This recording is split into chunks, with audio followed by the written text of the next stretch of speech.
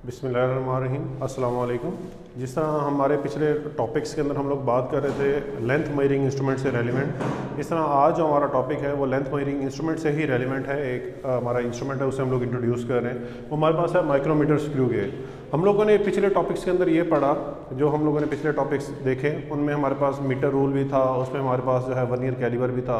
अब metre rule की मदद से हम लोग जो रीडिंग ले सकते थे वो 1 मिलीमीटर तक रीडिंग ले सकते हैं, और अगर हम लोग वर्नियर कैलिबर की मदद से हम लोग जो है वो 1 मिलीमीटर के भी 10वें हिस्से तक की बात कर सकते हैं। ठीक है, 10वें हिस्से तक उसकी रीडिंग ले सकते हैं। तो इसी वजह से जो वर्नियर कैलिबर था उसकी जो लीस्ट काउंट था वो 0.1 मिलीमीटर था। अगर हम लोग उसे सेंटीमीटर में कन्वर्ट करें तो 0.01 सेंटीमीटर था।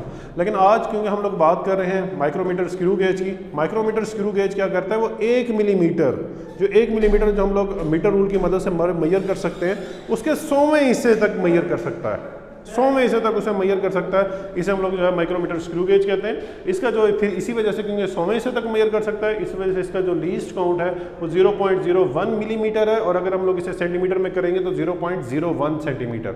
अच्छा, अगर हम लोग इसे देखा जाए, इसे जो माइक्रोमीटर स्क्रू गेज है, माइक्रोमीटर स्क्रू गेज को देखा जाए तो ये इसकी बनावट कैसे होती है।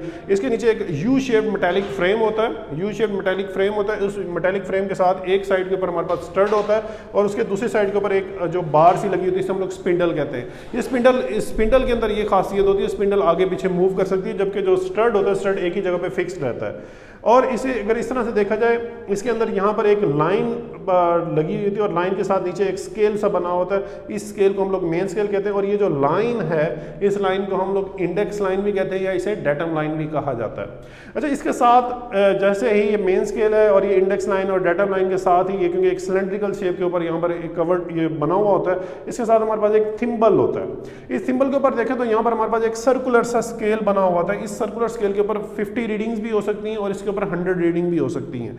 आपके पास जो लैब के अंदर आपको माइक्रोमीटर स्क्रू गेज दिया जाएगा वो 50 रीडिंग्स वाला भी हो सकता है और 100 रीडिंग वाला भी हो सकता है। अगर वो 50 रीडिंग वाला हो तो तब आपने क्या करना है, और 100 रीडिंग वाला हो तो तब आपने क्या करना है। अगर 50 रीडिंग वाला है तब आप लोगों ने करना क्या कि ये जो इसके मेन स्केल की जो रीडिंग आ रही है ये आमतौर पे हमारे पास मिलीमीटर में दी जाती है। लेकिन अगर आपके पास 50 है, 50 100 का हाफ है, तो आप लोगों ने ये मिलीमीटर की जो रीडिंग है ये भी इसे हाफ कर देना है। यहाँ मीन्स कि अगर आपके पास पहला डिजिट ले रहे थे, ये 1 मिलीमीटर के इक्विवेलेंट था, तो अब आप लोगों ने जो इसकी रीडिंग लेनी है वो 0.5 मिलीमीटर लेनी है, मतलब 1 मिलीमीटर का हाफ लेनी है। अगर ये आपके पास जो माइक्रोमीटर स्क्रू गेज दिया जाता है वो 100 डिवीजन्स वाला, 100 सर्कुलर डिवीजन्स वाला दिया जाता है, तब आप लोगों ने इसकी एक रीडिंग को 1 मिलीमीटर कंसीडर करना है। अगर ये 100 नहीं है, 50 है, तो यहां पर भी आप लोगों ने उसे हाफ कर देना है। अच्छा, इसके बाद इस थिम्बल के ऊपर ही देखा जाए, यहां पर हमारे पास पूरा एक नट की तरह की शेप का अंदर से इसके ऊपर चूड़ियां बनी हुई होती हैं, इसे हम लोग रोटेट कर सकते हैं। और यहाँ पर एक रैचेट बना होता है। रैचेट क्या काम करता है, रैचेट से हम लोग इसे रैचेट से पकड़ के ही आगे पीछे इसे घुमाते हैं, इसे मूव करते हैं। यहाँ पर एक लॉक बना होता है कि अगर आप लोगों ने रीडिंग ले लिया, उसे फिक्स कर लिया और आप उसे फिक्स करना चाहते हैं तो यहाँ पर हम लोग स्टूडेंट्स को दिखाने के लिए उसे लॉक भी लगा सकते हैं। सिमिलर जिस तरह हम लोगों ने पिछले लेक्चर में बात की, जो हमारे पास वर्नियर कैलिपर था, वर्नियर कैलिपर बहुत छोटी रीडिंग लेने के लिए यूज होता है। माइक्रोमीटर स्क्रू गेज तो उससे भी बहुत छोटी रीडिंग ले सकता है, उसे भी बहुत, इसके अंदर भी सिमिलरली एरर अकर हो सकते हैं। अब हमें कैसे पता लगेगा कि हमारे पास जो माइक्रोमीटर स्क्रू गेज है बिल्कुल ठीक रीडिंग ले रहा है या इसके अंदर कोई मिस्टेक है। इसे हम लोग चेक करते हैं। इसे हम लोग चेक कैसे करते हैं कि हम लोग इसके जो रैचेट को घुमा के इसके स्टड और स्पिंडल को, इन दोनों को आपस में अटैच कर दिया जाता है। जब स्टड और स्पिंडल आपस में अटैच हो जाए, और अगर ऐसा देखें कि आप लोग पास जो ये इंडेक्स लाइन है, ये देखें मैंने इसे ड्रॉ किया हुआ है, इंडेक्स लाइन का ये जो मेन स्केल है, और यहाँ पर हमारे पास जो इसका सर्कुलर स्केल है, अगर सर्कुलर स्केल का जो 0 है अगर इस सर्कुलर स्केल का 0 इस इंडेक्स लाइन या डेटम लाइन के बिल्कुल आमने सामने आ जाए तो इसके अंदर एरर नहीं होगा, ये हमारा माइक्रोमीटर स्क्रू गेज बिल्कुल एक्यूरेट रीडिंग ले रहा होगा। और अगर ऐसा हो जाए ये 0 जो है ऊपर आगे पहले निकल जाए या पहले रह जाए, आगे निकल जाए या पीछे पहले रह जाए, तो तब हमारे पास इसमें एरर अकर होगा, और हम लोग इसे कैलकुलेट कर लेंगे वो हमारे पास एरर है कौन सा और वो है कितना। अब हम लोग इसे जरा देखते हैं। अगर ऐसा है कि हम लोगों ने इसे स्टड और स्पिंडल को, इन दोनों को आपस में अटैच किया, रैचेट को घुमा के हम लोगों ने इसे आपस में अटैच कर दिया, और अगर ऐसा है कि इसका जो 0 है वो पहले रह गया है, जो सर्कुलर स्केल का 0 है वो पहले रह गया, ऊपर नहीं आ रहा मैन्युफैक्चरिंग फॉल्ट होने की वजह से, और इसकी जो बिल्कुल इंडेक्स लाइन है या डेटम लाइन है उसके सामने जो रीडिंग आ रही है वो 5 आ रही है। तो दैट मीन्स कि हमारे पास इसके अंदर एरर है। अब हम लोग इसे कैलकुलेट करते हैं वो एरर है कितना। अब हमारे पास इसे हम लोग क्या करेंगे, अब हमारे पास जो लाइन आमने सामने कंसाइड कर रही है वो समझिए 5वीं लाइन आमने सामने कंसाइड कर रही है, इस 5वीं लाइन को हम लोग लीस्ट काउंट से मल्टीप्लाई कर देते हैं, और लीस्ट काउंट यहाँ पर जो है वो मिलीमीटर वाला लिया जाएगा, ना कि सेंटीमीटर वाला, क्योंकि हम लोग वर्नियर कैलिपर में सेंटीमीटर वाला ये लेते हैं, और जो हमारे पास स्क्रू गेज है, स्क्रू गेज में हम लोग मिलीमीटर वाला लेते हैं।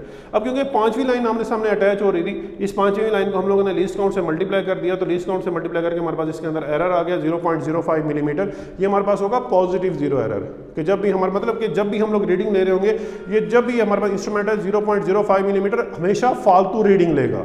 सिमिलरली हमारे पास इसके अंदर नेगेटिव 0 एरर भी हो सकता है। अब नेगेटिव 0 एरर को हम लोग कैसे कैलकुलेट करते हैं, हम लोग फिर अगर हमारे पास ऐसा है कि वर्नियर कैलिपर ये स्क्रू गेज को हम लोगों ने इसे स्टड और स्पिंडल को जो है आपस में मिला दिया, रैचेट को घुमा के, और हमारे पास है कि इसका जो सर्कुलर स्केल का 0 ये आगे निकल गया, आगे निकले, बजाय इसके यहाँ पर इंडेक्स लाइन के सामने रुकता, ये आगे चला गया है, और फिर हम लोग इसके अंदर भी हमारे पास एरर है, और इस एरर को हम लोग नेगेटिव 0 एरर कहते हैं। इसमें हम लोग क्या करते हैं कि कौन सी लाइन आमने सामने अटैच हो रही है, बिलफर्ज मैंने यहाँ पर इसे मेंशन किया हुआ 96 लाइन आमने सामने मैच हो रही है, इसे हम लोग 100, टोटल डिवीजन्स कितनी है 100 है, 100 में से वो 96 माइनस कर देंगे और इसे लीस्ट काउंट से मल्टीप्लाई कर देंगे।